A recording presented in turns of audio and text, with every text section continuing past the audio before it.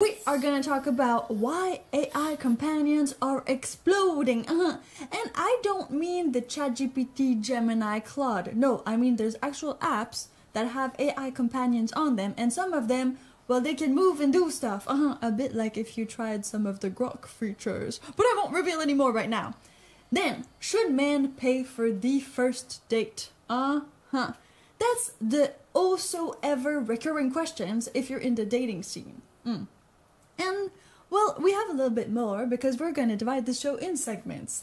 We're going to talk about the book, of course, and we're going to talk more specifically about chapter 16. That is the book where I meet some old friends and they kind of have some opinions on my new life when I was about, I would say, 20, maybe like 24, 25-ish before, yeah, 24, probably 24.